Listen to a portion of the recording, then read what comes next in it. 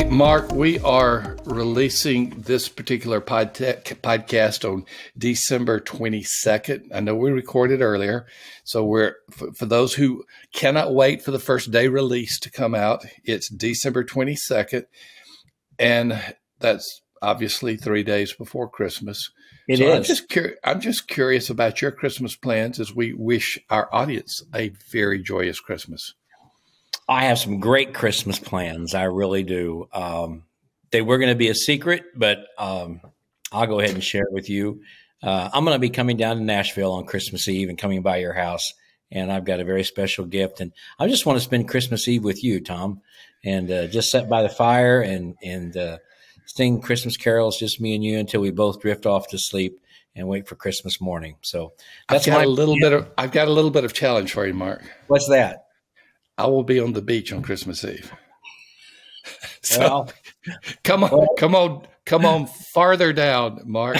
All of my grandkids and my daughters-in-law and what do you call them? Sons. My three sons.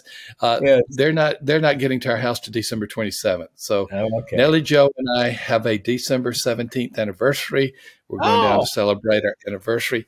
45 years. Well, congratulations. That is 5+ awesome. years of dating, so a half of century she has put up with me. It's unbelievable. It is totally unbelievable. That is awesome. Actually, our kids are coming over on Christmas Eve. They're going to stay all night at our house, our grandkids and kids, and then we'll all wake up on Christmas morning, and they'll all be here. And so that'll be fun. So that's what we're looking forward to on our Christmas. But, a couple of years, about every other year, the kids all go to their other in-laws, and Jill and I have Christmas alone on that day. I love having the kids here on Christmas Day, obviously. But, yes. I also love just having just Jill and me together on Christmas Day. Those days can be appreciated very much. They really can, if you know how to appreciate them, if you know what I mean. I know what you're talking about, dude. I know what you're talking about. Hey, this is the beginning of a 3-part series. This 3-part series for the next 3 weeks. Fun may not be the right word, but I think it will be intriguing. I think it will be fascinating. We're going to talk about this topic of adoption. There are all kinds of labels out there, replant, restart, but we're referring to a church becoming a part of the family of another church. In other words, the church assumes the assets. The church assumes the responsibilities of another church. You have done countless numbers of these, but we're going to talk about it from the perspective of the adopted church, not from the church that's seeking to acquire, merge, or adopt, but we're going to talk about it from the perspective of the adopted church. We are getting, at Church Answers, weekly questions about, I think our church needs to be adopted. What do we do? How do we know, etc. You are the global expert on this topic. There's no one that can come close to Mark Clifton on church adoption. And so for these next 3 episodes, we're going to be talking about that. And think about it, Mark. In the past, if a church was headed in a steep decline, maybe on the precipice of death, it did not have any option but really to close. And that was pretty much it. And through a lot of different reasons, but I would say you are one of the primary reasons behind it. Adoption or replanting has become something that is in the common vernacular right now. And I think when Mark goes to meet his Lord face to face, those who are left behind will say, this is the guy who taught us about church adoption so churches could survive. So this is a part of your big legacy, Mark. Now that's a big introduction, and it's a lot to live up to. It's a lot to live up to, dude. Yeah, totally. Man, I appreciate that. No, I do agree that for a long time, there was no narrative that clearly described for dying churches what their options were. They really didn't know they had any. And they didn't have any in some degree. There just weren't other churches willing to take them on. It was just not something we thought about, not something we understood, not something that we did. And so dying churches usually just died and sold their building or maybe gave it to a denominational entity. And they felt really bad that, man, we were the last link on this chain, But the reality is now, if you're down to 18 people, 5 people in the church like I'm at Linwood, Kansas right now, there were 3 remaining members when Jill and I showed up and they agreed to replant. those three remaining members were three of the most important members in the 120-year history of that church, because those three remaining members said, you know what? We're willing to be adopted by another church. We're willing to reach out and in this case, let a couple of other churches come along and adopt us. And we will relinquish, leadership to these other churches, and we will trust them that this is what Jesus wants us to do. And so last Sunday, we had about 60 or 65 people there. We baptized 12 in the last couple of years. The church has been remodeled inside and out, great ministry going on. And so those three remaining members, right, they're the ones in the history of that church that may be the most important members in that church. So rather than the point of needing to be adopted or having adoption as an option as being a failure and a closure, and it's a tremendous doorway to a future that they never could have imagined. And so I think it's a great opportunity. Yeah. Yeah. Those three may be more important than the founding members, because they became the future. They became the future members instead of the founding members. Exactly. That's an incredible perspective. Mark, you've heard me talk about my first church, just like we often have talked about our own first church. Mine was in Southern Indiana, started in 1796. So It was a church that was actually older than I am. And it had 7 members, and they were thinking about closing the doors. And I told them I would preach in view of a call, because they had no one else to preach in view of a call. I preached, and they were still undecided if they wanted to close the doors and have me continue to preach. which will be the worst path for us to take. In fact, Mary Mulligan, one of the 7, said, I've heard a lot of bad preachers, but I think you're the worst. She told me that after my first sermon. So I was highly encouraged on this first one. Hey, we're going to go into part 1 of this 3-part series. Once again, the series is How to Know If Your Church Should Be Adopted by Another Church. Part 1, we're going to talk about the often tough and unspoken issues in church adoption. And Mark, I think you can address this first one fully. Most churches come to the decision when it's too late. Exactly. They have already passed the point of really being able to make any other decisions other than we got to close. They should have made this decision earlier on, when they still had some remaining resources, even still had some remaining people, maybe even some remaining relationships in the community. Often they don't come to this decision until all of those things are spent. And at the end of the day, there's nothing remaining. All right. Right. It would have been more healthy. It would have been better for them, been better for the community, been better for the adopting church if they had made this decision while they still had some resource, some personnel still around, some relationship in the community. Maybe the building hadn't fallen into complete disrepair. All right. Maybe the air conditioners and the furnaces weren't completely shot. I mean, sometimes they just wait until the bitter end before they agree. And yet they could have seen, and maybe they did see 2-3 years earlier, the bitter end is coming. Yes. I mean, it's on its way. And maybe this is the time. And, it's a little bit like people who work with geriatric folks, which, by the way, that's who you and I are right now. That's right. That's right. People who work with geriatric folks have said that emotionally and in every other way, it is much healthier for older adults to make decisions about what they're going to do when they're incapacitated, when they're not incapacitated. Good point. When they still have some degree of control, and they say, you know what, I think I want to go to this assisted living center and here, and this is what will happen. And you let your children know, if I become disabled, I want to do this and those kinds of things. And you make those decisions not after the fact, when you have no other choice and you're maybe not clearly thinking about what to do, but you make them better off. But yet, Dr. Rayner, majority of us our age, we just don't make those decisions until it's too late, because we just don't want to face that reality. It's never going to happen to us. Having dealt with my aged parents, you had to have that discussion. You don't think you can drive anymore. And my dad said, well, I think you're right. I'll just drive to the store and the post office. I think, well, you know what? That's still driving. I don't know. The fact that you can't see, you may memorize the route, but you still. There may be some people who walk right in front of you.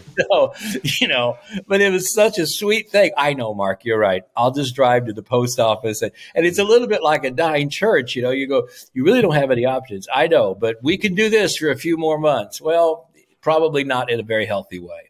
So that's kind of what I'm trying to say. So we're talking about how to know if your church should be adopted by another church. And this first part one of the series, is the often tough and unspoken issues in a church adoption. Oh, by the way, Mark, my 3 sons talk to me on a fairly regular basis about my end of life decisions. They're saying they're going to have a coin toss if I'm on life support and they need to pull a plug. They're going to see, who will do that. And my youngest son, who lives in the Nashville area with me, he said, "Make plans now, Dad, because I will never change your diaper.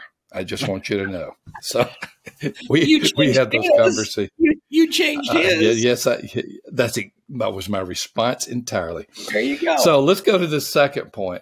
A few church members can stop the process of adoption. Right now, I know of a church that we're trying to help, and they have a healthy church, ready to adopt them. And of the, I'm going to say dozen, maybe fewer members, there's one highly influential person that is basically saying, "Over my dead body," and she means it. And I don't know how much longer she has, but the church doesn't have that much longer. I can tell you that. Well, there is a biblical precedent for that. The entire generation had to die out, right, before they could get into the promised land. And they had to wait 40 years. And unfortunately, I think sometimes that's the situation churches find themselves in.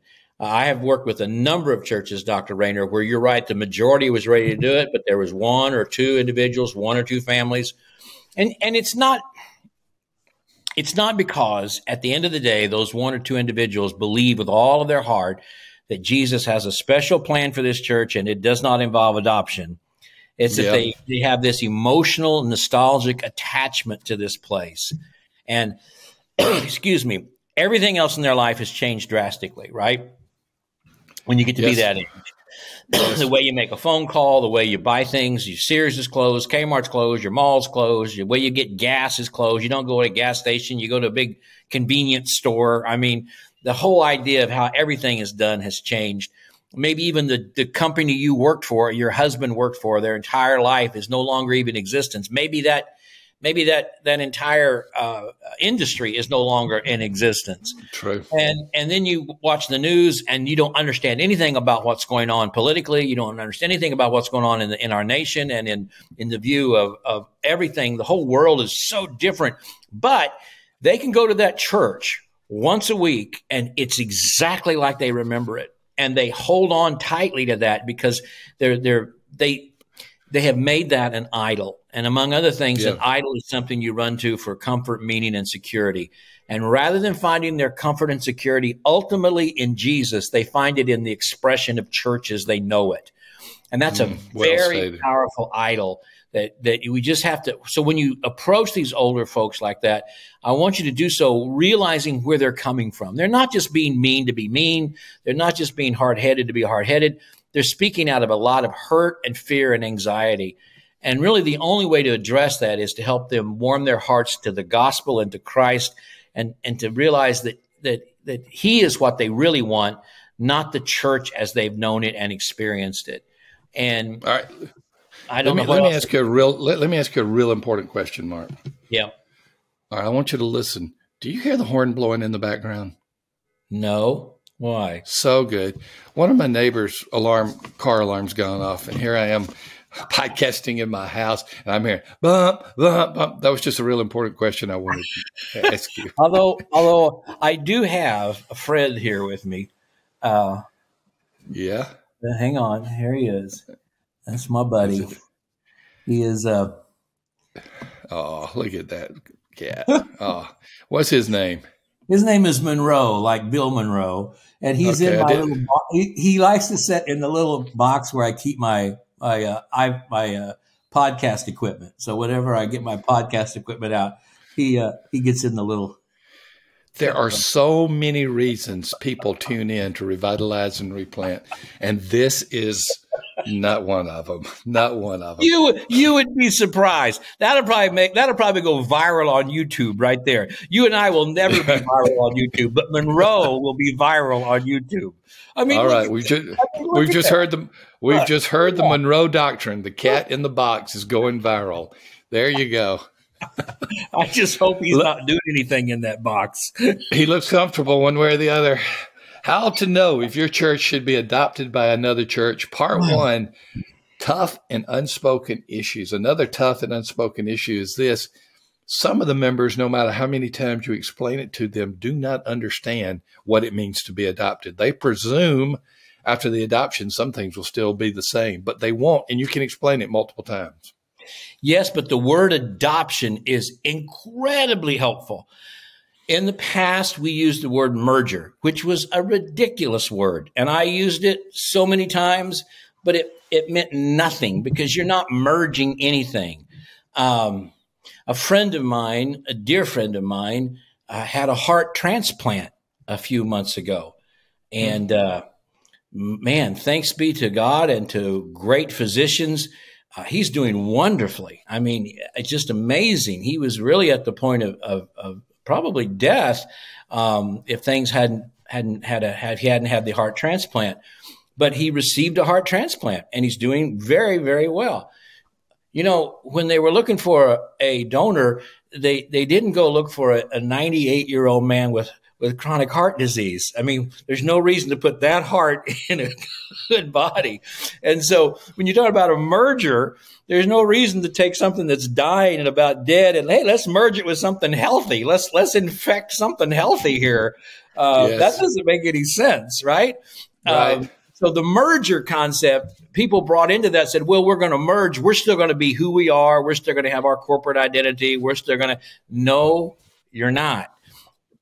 Adoption is what the picture is. And we'll probably talk about this in future podcasts as we go through this series. But when you think about adoption, one of the things about adoption, a merger sometimes is you think of a takeover. We're going to get to, if two businesses merge, hey, I'm going to take the best assets you have and sell them off or bring them in. The rest of it we're going to get rid of, But in adoption, you and I have worked with many, many, many couples who've adopted children.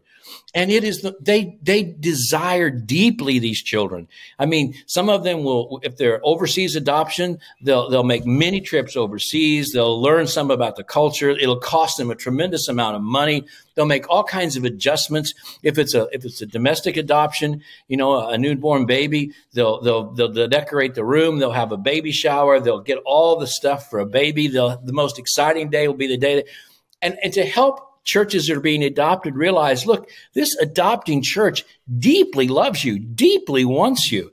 This is not a takeover. You're joining a family. This is a wonderfully loving experience. However, when you are adopted, you do take on their name. You don't lose who you are, but you gain who they are. And however you used to do Christmas, now you're going to do Christmas the way your adoptive family does Christmas. You're going to celebrate. You're going to go to bed when all the other children in the adoptive family go to bed. You're going to eat, it's like everything changes. So it helps when we talk about adoption for the church to understand what is that a picture of. And I think it's a much better picture of what happens than merger, which is not or we used to sometimes talk about marriage. Two churches are going to get married. I never really liked that logo either. But right. I think adoption, because it shows that the adopting parent deeply wants the child. It shows the child is going to be cared for and loved and taken care of, and someone else is responsible. And that child is going to receive a new culture. They're going to be, without giving up their old culture necessarily, the new culture is going to be the dominant culture. Mark, this is a perfect segue. You had no idea how you were setting this up. But I have an adopted grandchild. Okay. That grandchild was adopted by Sam Rayner, who coined the phrase adoption for churches after he adopted his child. Now, you cannot see it, but if you will look right there, Yeah. It's a small picture on the screen, but there's an African-American child right there, Dominic, and he has been adopted into the Sam Rayner family. That was when Sam said, that's the right illustration. That's the right metaphor for what's taking place. And it stuck for good reason. That's why. Good reason. Good reason. Fourth reason, or fourth tough and unspoken issue, not a reason. Tough.